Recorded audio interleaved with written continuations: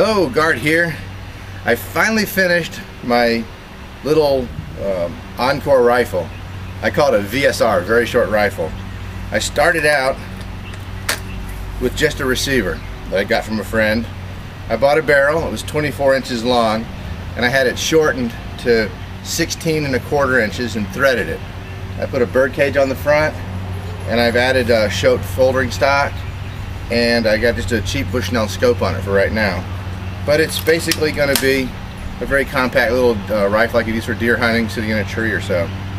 My plans eventually are to put a sound suppressor on the end of it, but that's further down the road. Well, anyway, here's my little compact Thompson Encore rifle.